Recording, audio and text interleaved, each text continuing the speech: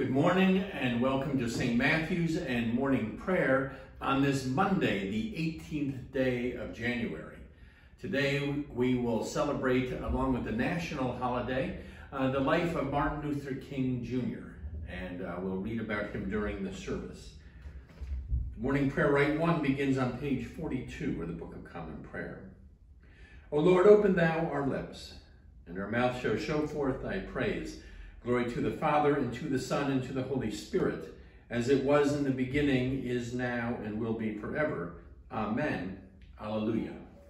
We continue with the invitatory psalm. This morning we will read together the Venite, beginning on page 44. O come, let us sing unto the Lord. Let us heartily rejoice in the strength of our salvation. Let us come before his presence with thanksgiving, and show ourselves glad in him with psalms. For the Lord is a great God, and a great King above all gods. In his hand are all the corners of the earth, and the strength of the hills is his also. The sea is his, and he made it, and his hands prepared the dry land.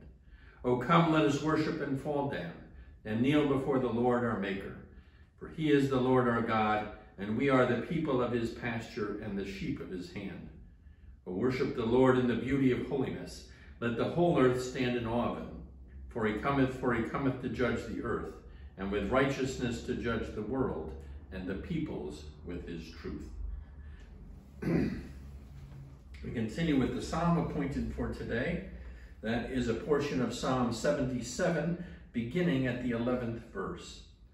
The psalm begins on page 693. I will remember the works of the Lord, and call to mind your wonders of old time. I will meditate on all your acts and ponder your mighty deeds. Your way, O God, is holy. Who is so great a God as our God? You are the God who works wonders and have declared your power among the peoples. By your strength you have redeemed your people, the children of Jacob and Joseph. The waters saw you, O God. The waters saw you and trembled. The very depths were shaken. The clouds poured out water, the skies thundered. Your arrows flashed to and fro. The sound of your thunder was in the whirlwind. Your lightnings lit up the world. The earth trembled and shook. Your way was in the sea, and your paths in the great waters. Yet your footsteps were not seen. You led your people like a flock by the hand of Moses and Aaron. We continue with the gospel passage assigned for today. It's a reading from the Gospel of Luke, chapter 6, beginning at the 27th verse. But I say to you that listen, love your enemies, do good to those who hate you, bless those who curse you, pray for those who abuse you. If anyone strikes you on the cheek, offer the other also. And from anyone who takes away your coat, do not withhold even your shirt. Give to everyone who begs from you. And if another takes away your goods, do not ask for them again. Do to others as you would have them do to you. If you love those who love you, what credit is that to you? For even sinners love those who love them. If you do good to those who do good to you, what credit is that to you? For even sinners do the same. If you lend to those from whom you hope to receive, what credit is that to you? Even sinners lend to sinners to receive as much gain. But love your enemies, do good and lend, expecting nothing in return. Your reward will be great, and you will be children of the Most High. For he is kind to the ungrateful and the wicked. Be merciful, just as your Father is merciful. The word of the Lord. We continue with Canticle 19, the Song of the Redeemed.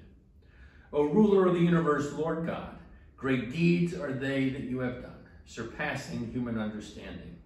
Your ways are ways of righteousness and truth, O King of all the ages. Who can fail to do you homage, Lord, and sing the praises of your name? For you only are the Holy One.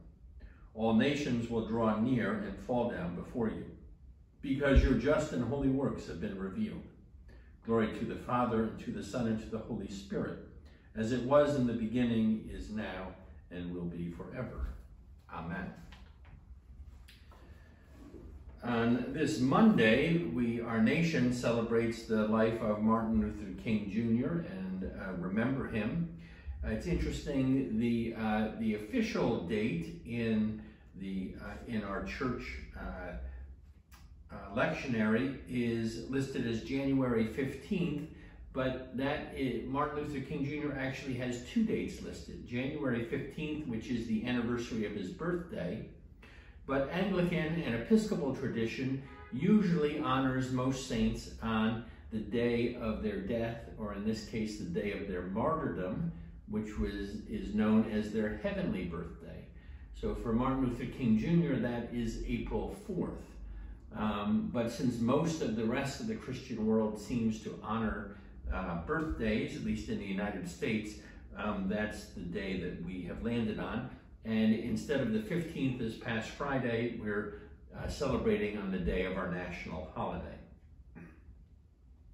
Martin Luther King Jr. was born on January 15th, 1929 in Atlanta. As the son and grandson of Baptist preachers, he was steeped in the Black church tradition. To this heritage, he added a thorough academic preparation, earning the degrees of B.A., B.D., and Ph.D. in systematic theology from Boston University.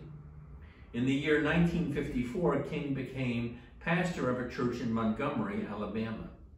There, Black indignation and inhumane treatment on segregated buses culminated in December 1955 in the arrest of Rosa Parks for refusing to give up her seat to a white man.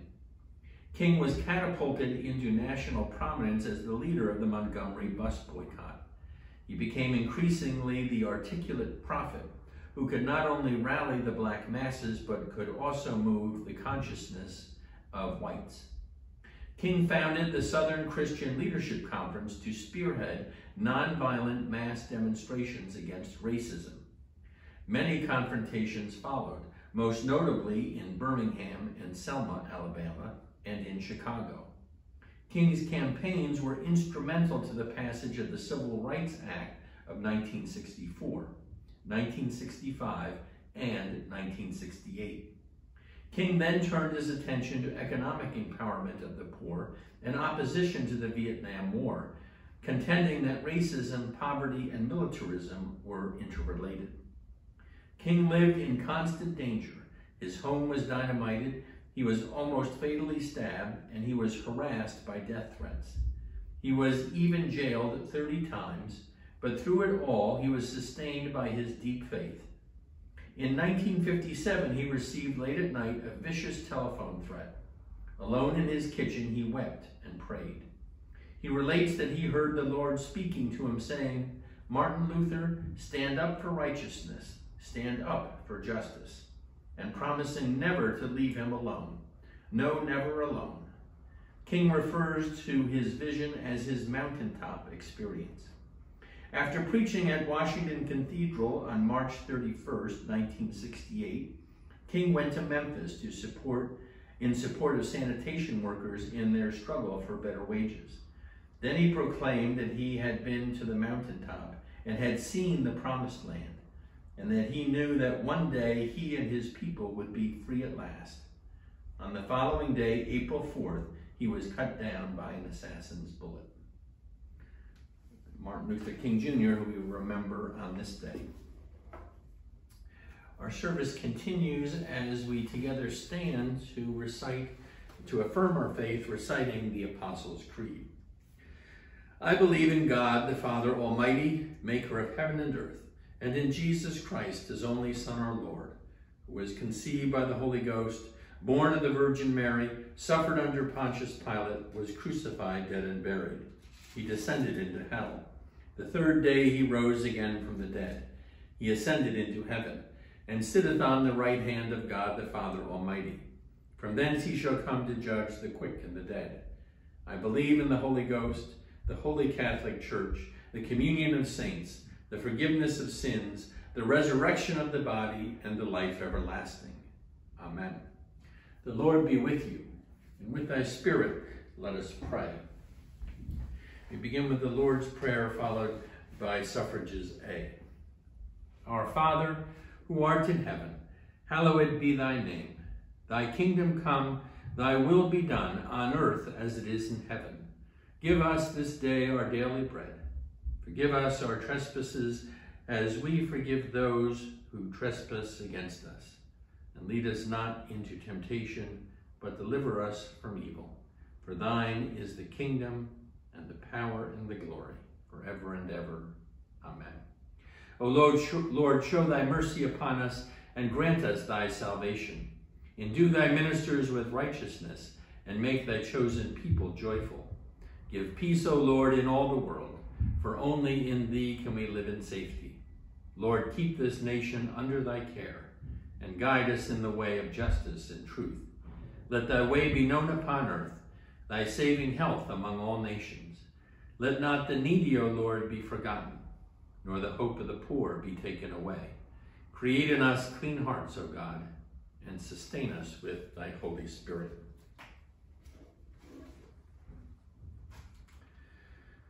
Almighty God, who by the hand of Moses thy servant didst lead thy people out of slavery and didst make them free at last, grant that thy church, following the example of thy prophet Martin Luther King Jr., may resist oppression in the name of thy love, and may strive to secure for all thy children the blessed liberty of the gospel of Jesus Christ, who liveth and reigneth with thee in the Holy Spirit, one God, now and forever.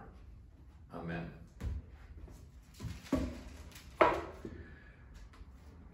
O God, who art the author of peace and lover of concord, in knowledge of whom standeth our eternal life, whose service is perfect freedom, defend us, thy humble servants, in all assaults of our enemies, that we, surely trusting in thy defense, may not fear the power of any adversaries, through the might of Jesus Christ our Lord. Amen. O God, who has made of one blood all the peoples of the earth, and did send thy blessed Son to preach peace to those who are far off and to those who are near, grant that people everywhere may seek after thee and find thee. Bring the nations into thy fold. Pour out thy Spirit upon all flesh, and hasten the coming of thy kingdom, through the same thy Son, Jesus Christ our Lord. Amen. We pause a moment to offer our own prayers and thanksgivings. We give thanks for this national day where we think about reconciliation, especially racial healing and justice. We pray for peace in our land.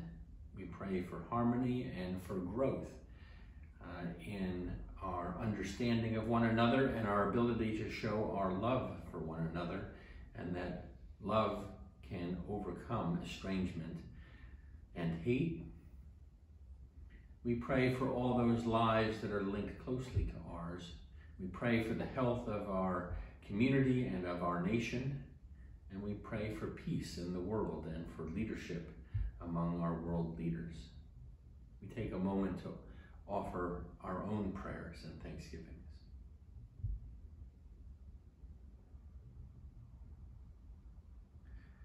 Gracious God, for all our prayers spoken and those that reside deep in our hearts, we lift them up to you this day.